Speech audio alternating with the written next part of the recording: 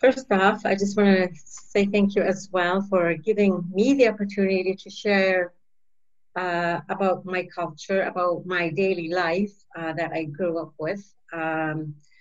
First off, I wanted to say make sure that everyone has a pen and paper on hand, only because, like, if you have any questions or as well in the end, I'm going to ask you to Google some places where you can learn more about my culture as well if you have any other questions. So I've made a small list of places that you can Google. So my name is Marygalak. That's my name. On my ID, my government ID, it was spelled Marygalak. So I grew up having some teachers try and pronounce it Marygalak, but they couldn't, so they called me Mary. So if you're comfortable in calling me Mary, go ahead, please. So I'm an Inuk. Back then, we were referred to as Eskimos. That was the term used by the federal government. Eskimos meaning raw eaters of food, which basically, it fits our description because that's what we still do. Not food from the grocery stores, but food from our land.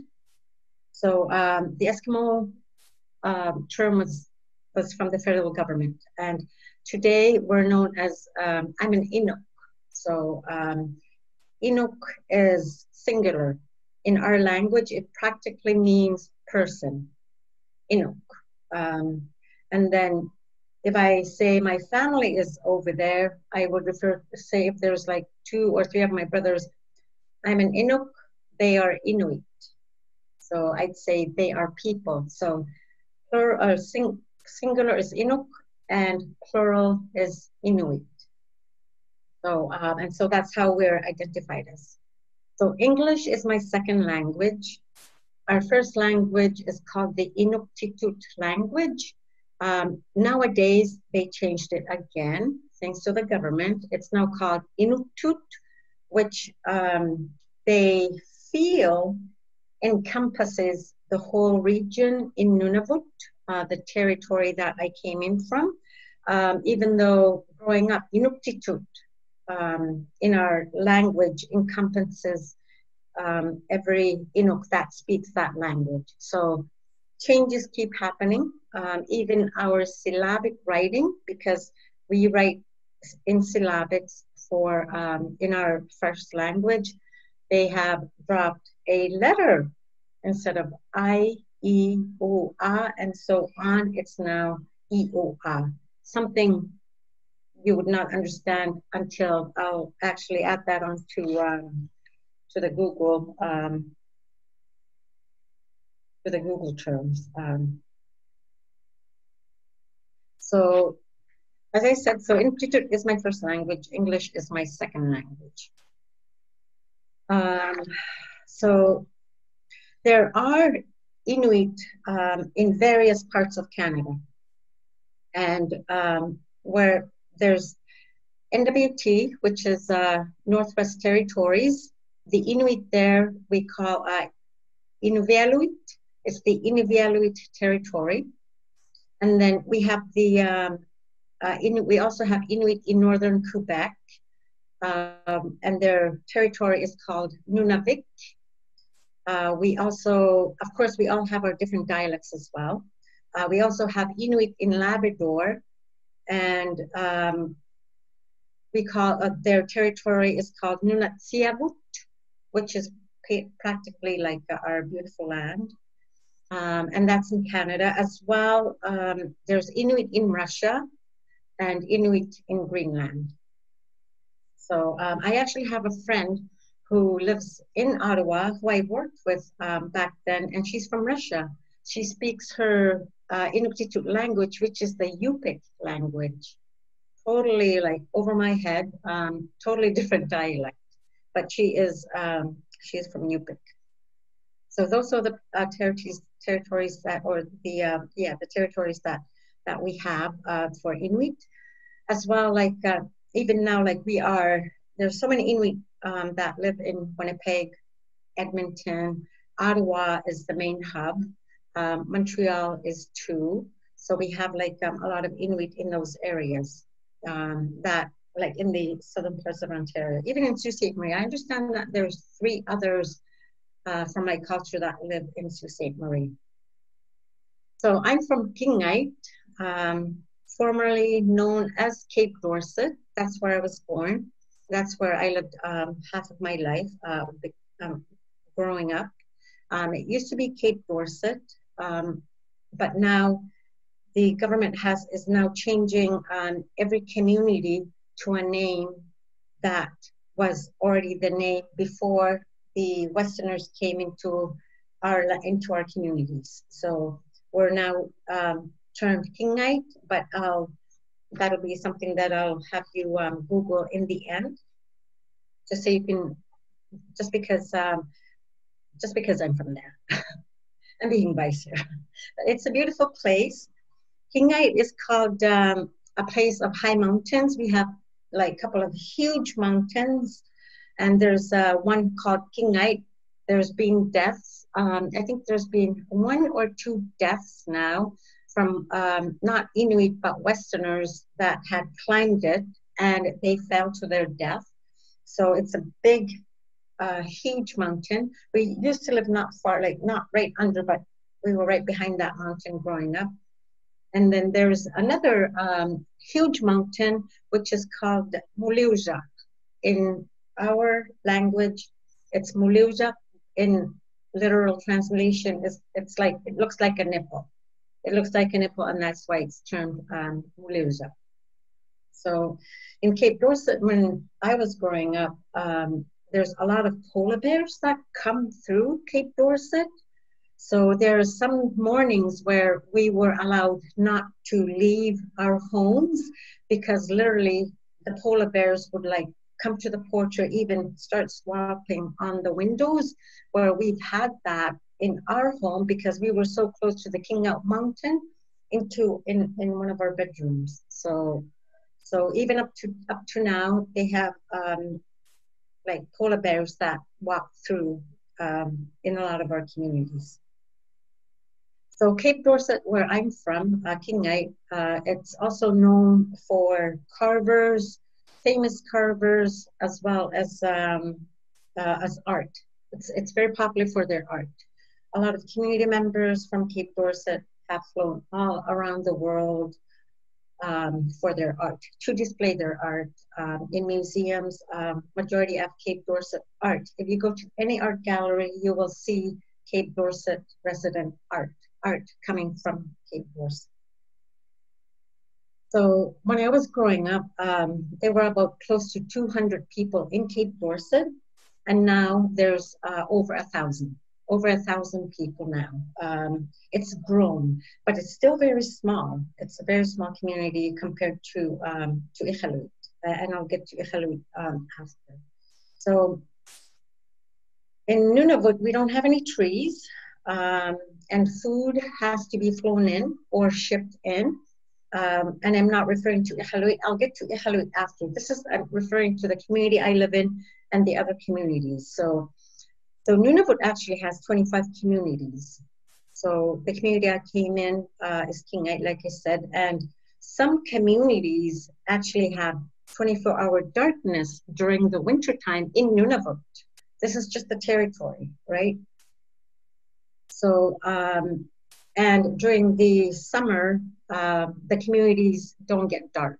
It's bright all the time like that. Like there's no darkness during the summer times. I know like on my bucket list is to go to a community and go spend at least like maybe about 3 days, because hotels are very expensive. Airfare is very expensive. On my bucket list is that I'd like to spend at least 2 or 3 days during the winter where there's no brightness at all. That's on my bucket list, and I hope to do that someday. So, and as well, as I said,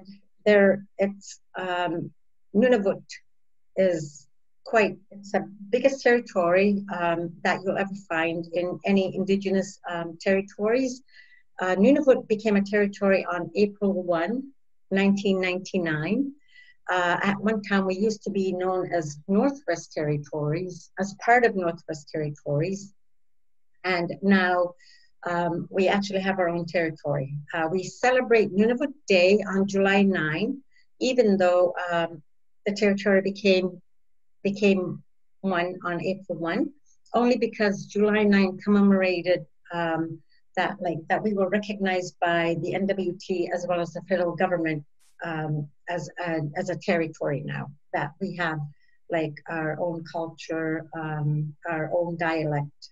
Well, I can't really say our own culture. We do have our own cultures, but we have slightly differences in each community because we're quite big, right?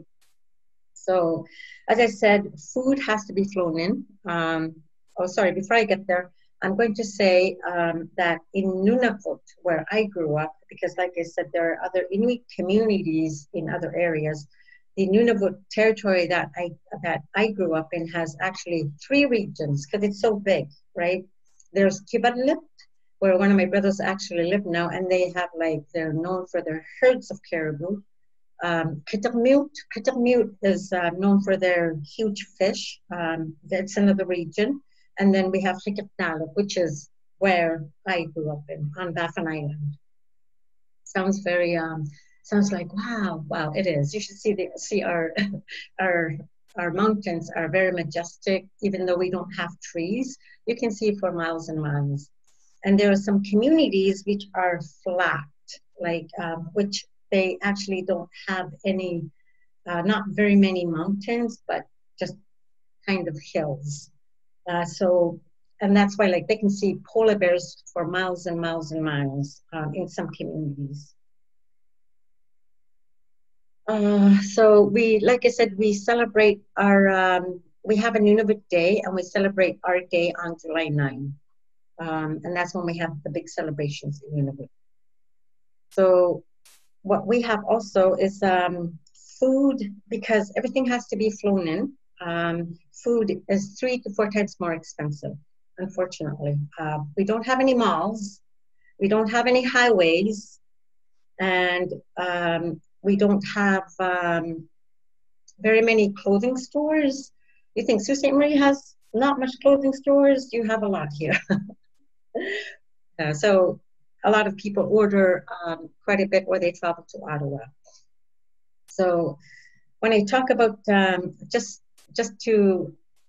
so you know that there's a pandemic going on right now, and Nunavut is the only territory where there has been no cases of COVID. So we've been very fortunate. And that's the 25 communities, because there's no highways. And it's so expensive to fly up there that you can't really afford to fly up there unless you have family members or you're being flown in to work up there by your employer. So we've been very, very fortunate in that sense. So government, the place where I grew up in, the main thing actually in all of Nunavut is employment is by the government of Nunavut, because we have our own government, and then as well as federal government.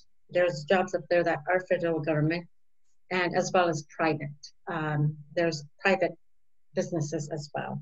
So we have hamlets as well. You know how in the cities they have city halls? In the smaller communities, in my territory, in Nunavut, we have what are called hamlets. They're the ones that take care of the community's needs, like the water truck, sewage truck, because a lot of our communities do not have pipes that go underground in the smaller communities. So therefore, water has to be delivered and sewage has to be pumped out in a lot of the smaller communities, like Cape Dorset, which is my community. There's some houses that need that. However, the health center, they have flushing toilets. They actually don't need a sewage truck to come in to pump that out.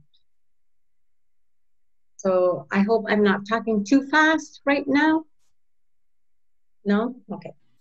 Awesome. You're good. I've been able to follow well, Mary. Thanks. Okay, great. So as I said, food is way more expensive. Toilet paper is extremely expensive up there too. So everyone practically orders from Amazon. However, and they were providing free shipping if you're a Prime if you're a Prime member. And then they finally figured it out that shipping is more is more expensive than the actual product that people were ordering. Then Amazon stopped shipping to other smaller communities. Iqaluit is the prime hub, so if you live in Iqaluit, you have that how do you say it? Like you get that, you can order from Amazon to get your toilet papers, your cleaning supplies, and anything that that you can practically get anything from Amazon Prime. So we have in the community I live in Cape Dorset, where I was born, we don't have malls. We have 2 stores, and every community has these 2 stores. The Iqaluit is, because it's so big, I'll get back to Iqaluit as I go down, but I'm technically talking about the community I grew up in and the other communities, because Iqaluit is huge and it has more stuff than the other 24 communities do. So in the town that I grew up in, there are 2 hotels, no malls, 1 restaurant, but that restaurant is in a hotel, and there's no liquor store, there's no beer and wine store in Cape Dorset where I was born. But that if you're a hotel guest at that 1 hotel, you're allowed to order or drink with your food, or like have a glass of wine or whatever, if you are a guest at that hotel in the community that I grew up in. And then there's 1 takeout place where you can order fast food. We don't have McDonald's, we don't have Burger King, we don't have Wendy's, we don't have any of those things. So that's why they have 1 little takeout place in the community I grew up in. So Co-op and Northern is the main stores in all of Nunavut, except the Iqaluit, and I'll get to Iqaluit in a bit, 24 communities. The Co-op and the Northern store are the 2 main stores. So the clothing that comes in are the clothing that you buy, so everyone else in the community they're wearing the same clothes that you're wearing. So there's no fashion people like we do here, that we take advantage of down here. Inuktitut is the main language in my community. We grew up in a non-English speaking home. My mother is unilingual, and so that's how we grew up. And what else is there? So we hunt for our food. Well, our hunters hunt for our food, and the things we eat are caribou, geese, ducks, seal, walrus, narwhal, beluga whale, Arctic char, which is a fish, cod. Everybody knows what cod is. Scalpins, they're the little fish with huge mouths. Clams, geoclams, mussels, berries. We have blueberries and crowberries where I'm from, as well as cranberries. We also eat polar bear, but we have to cook our polar bear. We eat everything raw except the polar bear, because you can die from eating raw polar bear. And you can't even eat the liver because it's so rich in iron. You can literally die from the liver. But if you cook polar bear, it is delicious. I've never known anyone that did not cook their polar bear, and I have heard that you need to eat that cooked. So otherwise, everything else that we have. In some communities, they actually have muskox, which we don't have in my region. Places like Baker Lake have muskox, as well as Grease Fjord. Grease Fjord is 24-hour darkness as well. I have a friend who is from Grease Fjord. I actually have beluga well, which I can share. I'll show some to you if we have time in my freezer, as well as grape char and some char in my freezer right now. Actually, I thawed some seal meat that I'm going to slow cook tonight because I told a couple of my friends that I would have them try seal meat, and they were very interested, as well as beluga well. And I'll show those when we have time in the end. So when hunters catch their food, like growing up, they share their food with the community. Um, and nowadays, communities have grown so big, so you can, a lot of the times nowadays, because in the community I grew up in, it's quite big. So it's usually the neighboring people from the home, that is, and they come. And we actually have, when there's a seal caught, parts of that seal, we actually have some areas of the seal meat that is meant for men, and parts of the seal meat that is meant for a woman. So when they cut it up, and there's a bunch of like Inuit women there, and the men are here, and then they provide that plate that is made for Inuit women to eat that. So because of the communities are getting bigger and there's grocery stores, a lot of our people are now selling traditional foods that I mentioned online.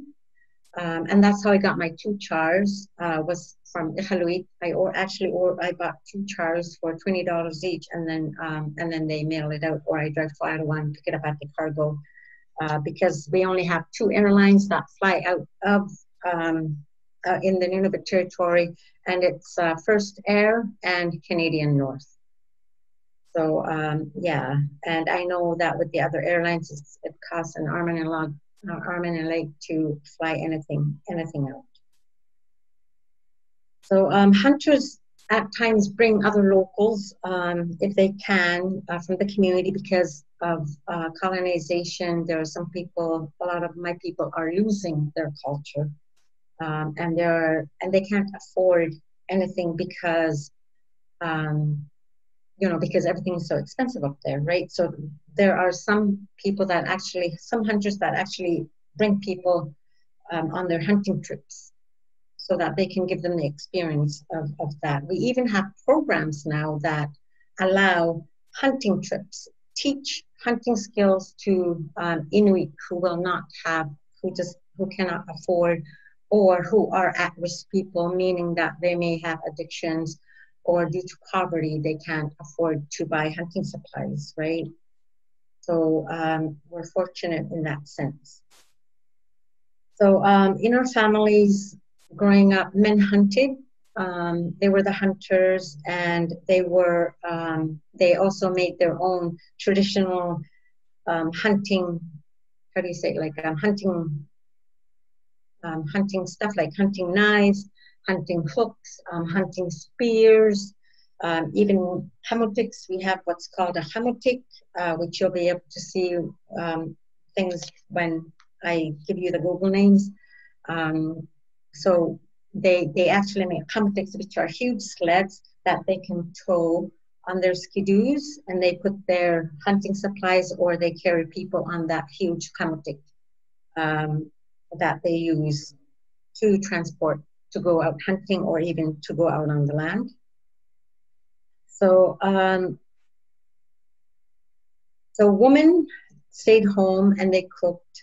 They kept the home in order, and as well as they sewed. My mother sewed everything, from anywhere, like kamiks. Like in our community members, the women sew everything. They make kamiks, waterproof kamiks out of sealskin, caribou skin. They make pants, like hunting pants, parkas, mitts, hats, you name it, they can sew it.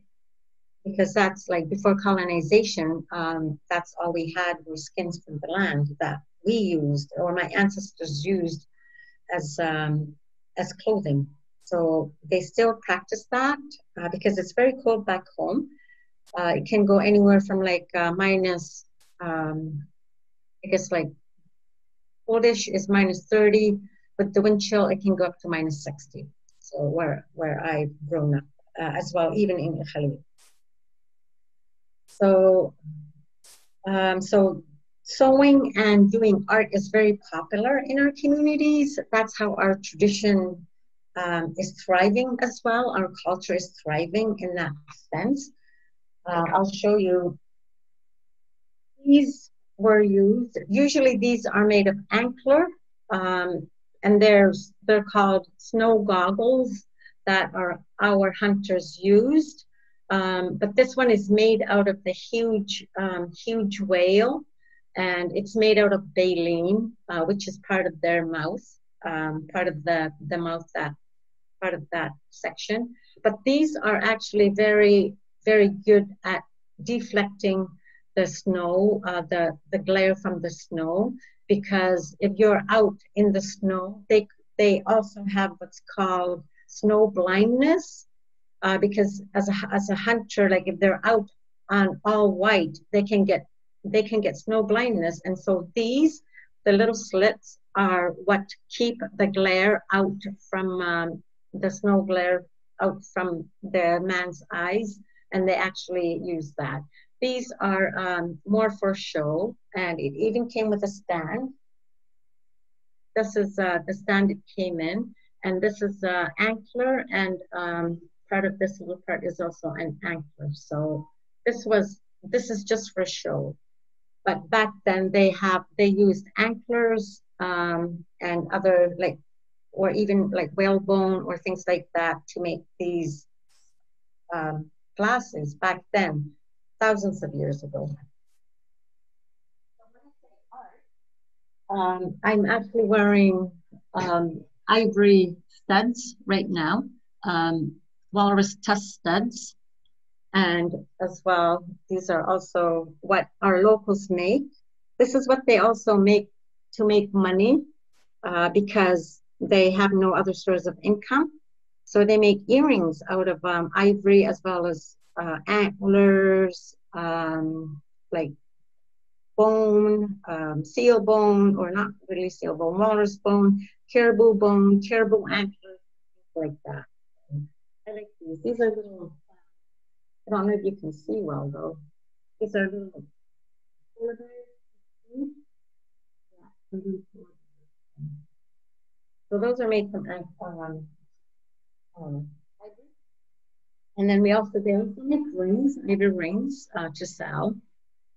A lot of people use these as wedding bands back home, but a lot of our communities are very modernized, colonized. So, and these are the hunting, the knives. This is a woman's cutting knife. We actually have knives that are specifically made for women and specifically made for men. Men have their own knives. This is our knives. These are awesome for cutting up vegetables, by the way.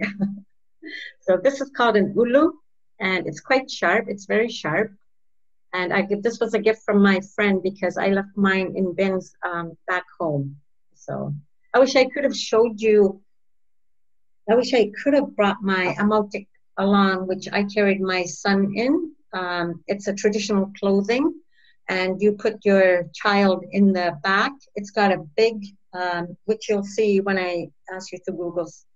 I've got some Google links that you can actually look at. So we have those, and as I said, sorry.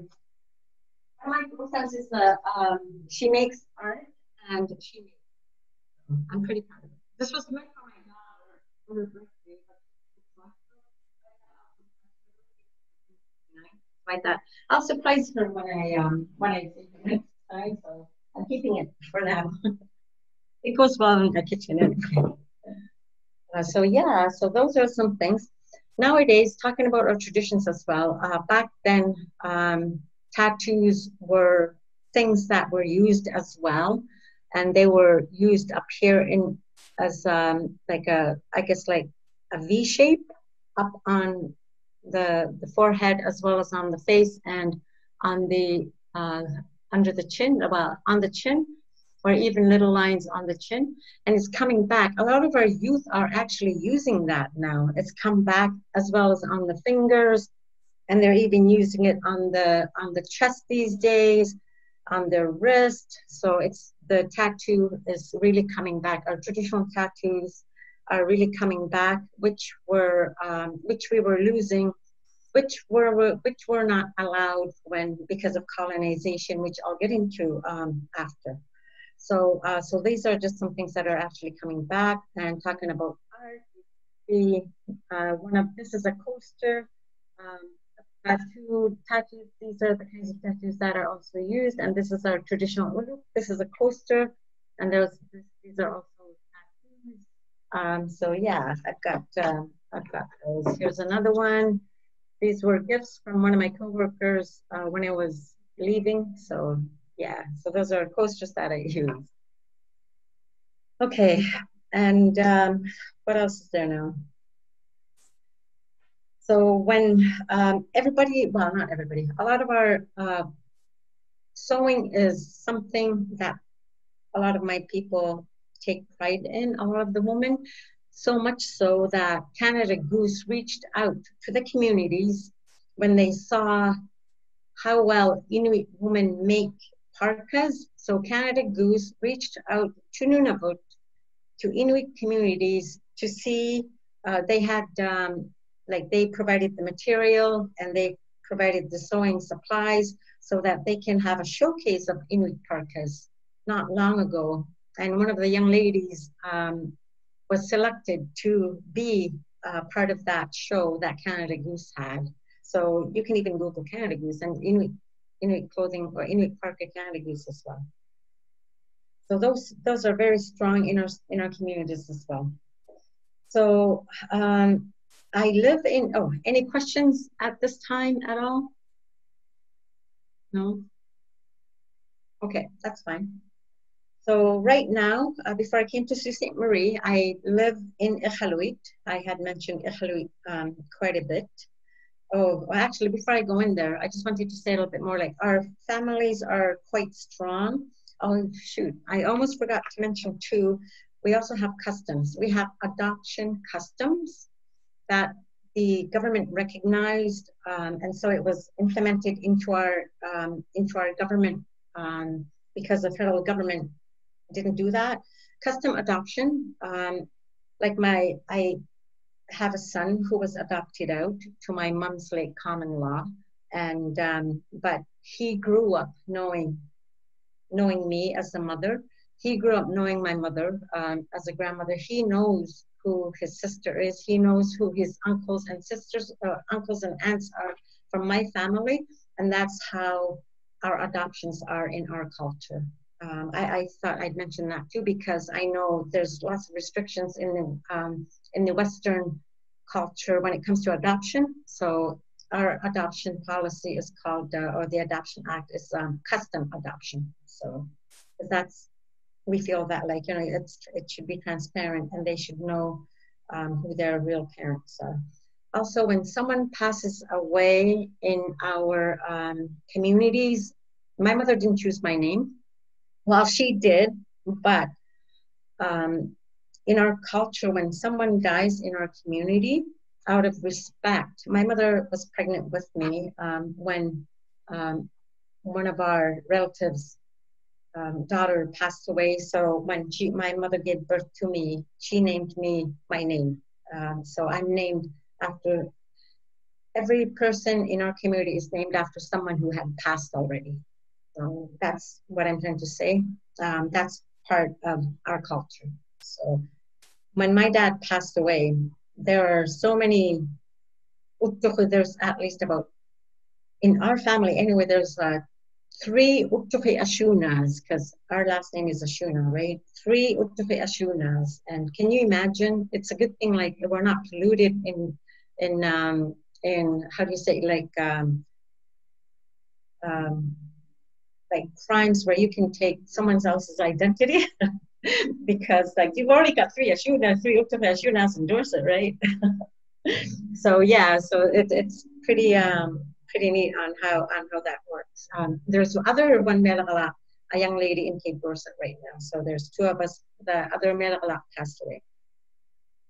So I thought I'd better mention that as well because I had forgotten to write it down. So I currently live in Haluit, Nunavut, which is the capital of Nunavut. It's the hub. We actually have doctors. We have a hospital. All the other communities have health centers and only nurses in the 24 communities. The 25th community, the city, which is now the city of Iqaluit, because there's 8,000 people there now.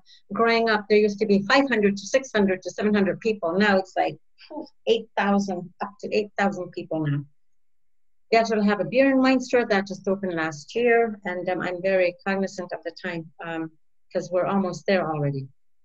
So the Haluit is the main hub now, and we have a very thriving community right now. There's lots of jobs available up there. Even if you see that that it says Inuit beneficiaries will be given consideration, do know that not a lot of our people are qualified for the jobs that are put out in the government of Nunavut. So that's something to keep in mind. So I didn't get into colonization, but I did give a little hint, like I did give you a little bit of on how due to colonization we were not allowed to speak our language, we were not allowed to practice our culture. So therefore there's some communities that do not speak the Indigenous language because of that, because of residential schools. So just so you know, but those are the main things that I thought that were important. We also have a Tunic Time, a spring festival, which is Nunavut-wide, and Haluit is the main hub that actually has that. And they have igloo building contests, seal skinning contests, bannock making. They even have what's called Fear Factor right now, which is very modernized as well. So they've put in some modern kick into that. So because the federal government didn't know how to pronounce my name, or a lot of our families, they give me a number. Back then, my number actually is E72155. That's what was on my brown disc. That was referred to as a dog tag. So every time I went my mother took me to the health station, they didn't say my name.